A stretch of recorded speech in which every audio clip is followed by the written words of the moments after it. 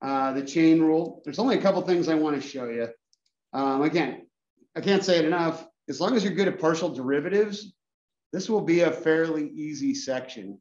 Hopefully you've noticed that just about everything we've done since I think it was 13.2 or 13.3, it was just all different uses of partial derivatives. So you really want to have your partial derivatives down because everything we've done since then involved the partial derivatives. So let's talk a little bit about the chain rule. So here's your chain rule from Calc 1. We use the chain rule when we have what we call a composite function. Basically, we're inputting one function into another. And so, f of g of x, its derivative is derivative of the outside leave the inside alone times the derivative of the inside. Now, we're going to see it written more in this Leibniz notation, dy dx equals dy du times du dx. And one of the things I want to point out about this notation, because I'm going to point it out again when we look at the chain rule in multivariable. If you were to cancel out those du's, if we're thinking of multiplying fractions, you just get dy dx. Pay really close attention to that, because if you can follow that, you can set up the chain rule. So here's our first chain rule in multivariable. So what it is, and this is the chain rule. This is the exact chain rule we used on Tuesday when I was showing you that derivation for the meaning of the Lagrange multiplier, because we had defined our objective point, our max min point, as a function of the constraint. So this would be a function of two variables, but those variables are functions of t, which means we want to take the derivative of w with respect to t. So basically, g of t and h of t are getting put in for x and y. That's the composition. So the chain rule says, okay, you do dw dx times dx dt. Notice if you cancel out the dx's, you get dw dt. And then dw dy, dy dt. You canceled out the dy's, you get dw dt. So the format should make sense in that respect. Now, sometimes you'll see these plots go along with it. I think it was in the video as well. And what these things are for, it's literally just to help you make sure that you made all the proper derivatives. All right, so if you notice the way they work, w is your initial function. Well, w is a function of x and y, so those go at the second level. X and y are functions of t, so that goes down at the third level. All right. So we're gonna do an example so I can kind of show you how this diamond works, and then we'll look at a couple other options. So we're just gonna do one from the worksheet. We're gonna look at number 4. What happened? Oh, I was guessing. Oh, what were you guessing? I said 1A. Nah, let's do 4. We could do 1A too, but I gotta save something for you guys to do. All right, so basically, we have that W equals U squared e to the b. So W is a function of e and b. And then we have that U is x over y, and v equals y ln of x. So here's what's happening.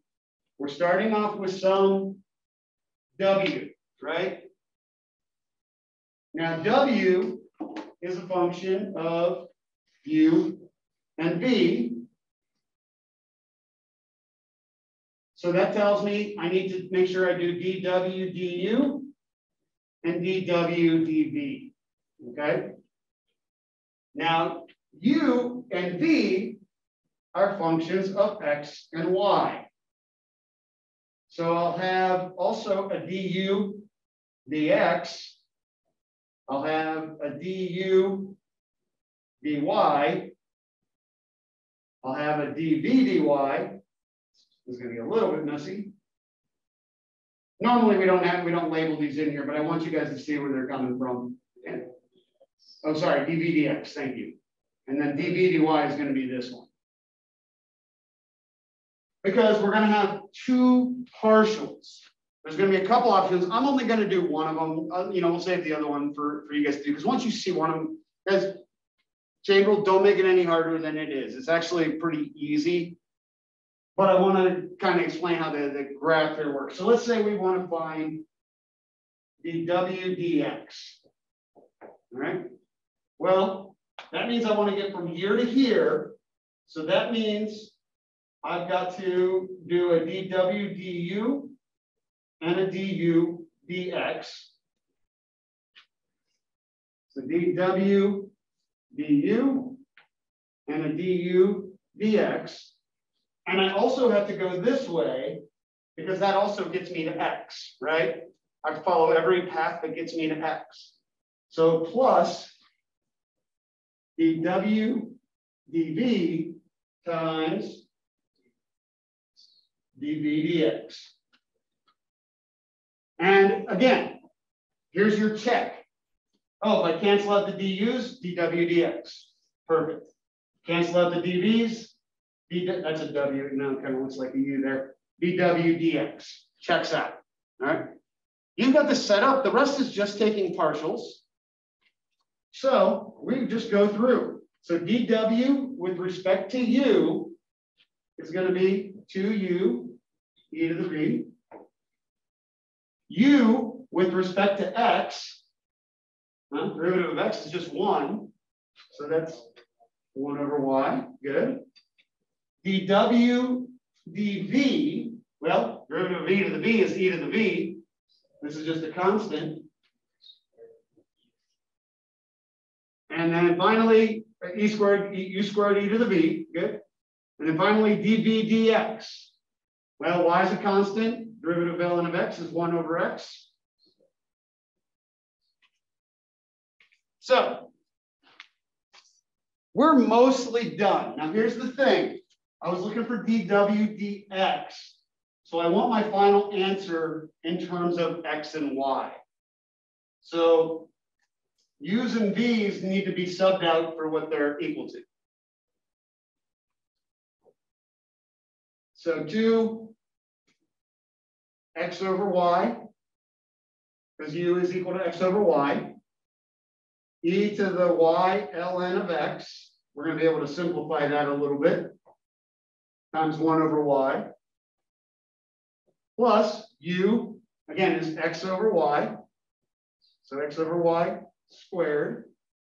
E to the y ln of x.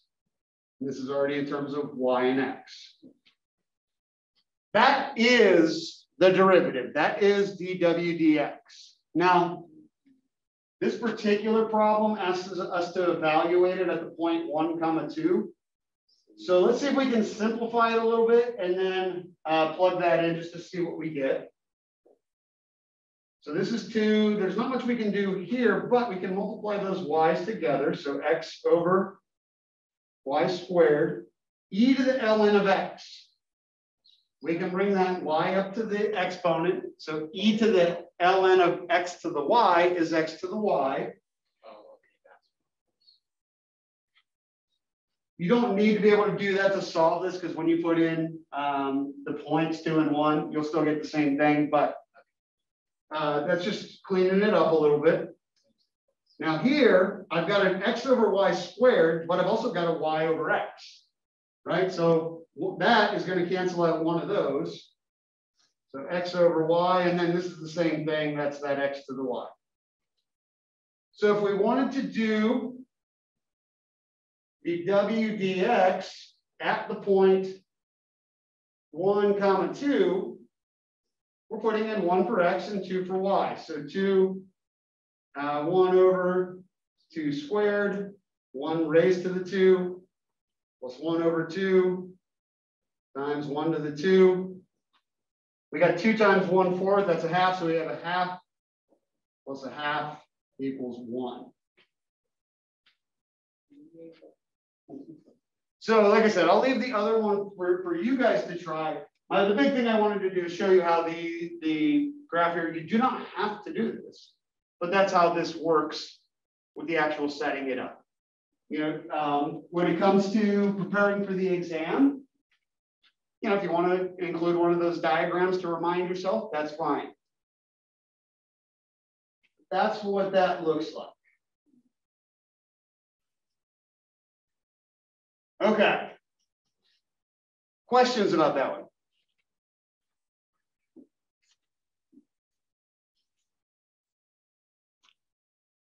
Let's do one more while we've already got the worksheet up there. I want to take a look at number 6, which looks like it's cut up. I'm zoomed in a little bit too much.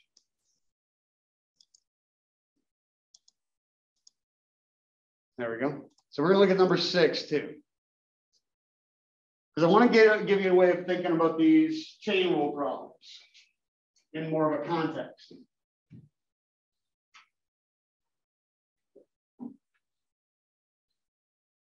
So, number 6, we have a function t that gives the temperature at any point in the xy plane measured in degrees Celsius. And so some bugs crawling around so that its position after t seconds is given by those parametric equations where x and y are in centimeters. Okay. So right now, here's what we know. T gives out temperature, x and y are inputs in terms of centimeters. But they're defined in terms of little t, which is time. So we now want how fast is the temperature rising on the bug's path at 3 seconds. So what we're looking for is the change in temperature with respect to a change in time when t equals 3. So this should spark chain rule because capital T is in terms of x and y, but x and y are in terms of little t. Well, here's what we know we can do. We can do dt dx, right? Because capital T is in terms of x and y, so we can do dt dx, and that can be multiplied by dx dt. And there's that, cancel the dx's, dt dt. Same thing with the y, dt dy times dy dt. Now, we have a couple of notations for this. Another way I could have written that is t sub x times dx dt plus t sub y dy dt.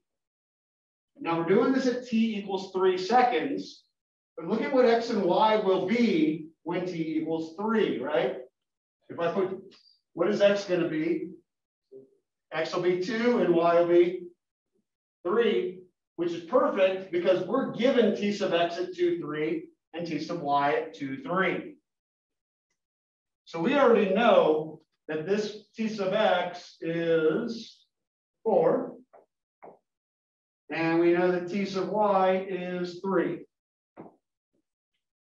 dx dt and dy dt we still have to find.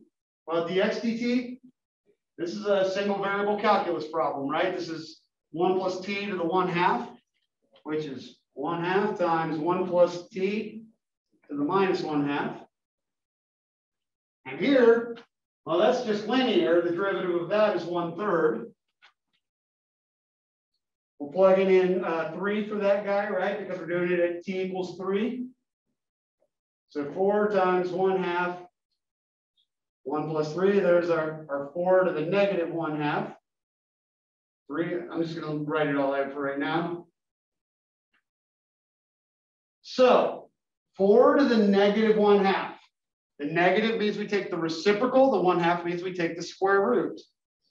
So the square root of 1 over 4 is 1 over 2. So we have 4 times 1/2, which is 1. And 3 times 1/3, which is 1. Let me get to. Now we're in a context. What are the units on that 2? And if you're not sure, go back to where we started. What were the units on capital T and little t? Celsius per second. Okay, degrees Celsius per second. Perfect. Now remember, and this is where you got to be careful. We did have another set of units in this problem, right? Centimeters in terms of X and Y. They weren't relevant as far as our final answer because we were looking at how fast the temperature is changing with respect to time, not with respect to distance. And that's where I wanted to go through 6 so you kind of see how these pieces of the chain rule can be pulled out of these contextual problems.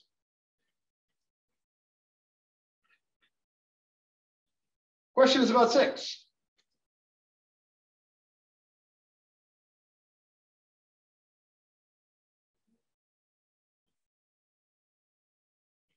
Okay, guys, that's what I wanted to go over today. We had a chance to talk about the midterm, and we had a chance to, and I wanted to go through those 2 problems.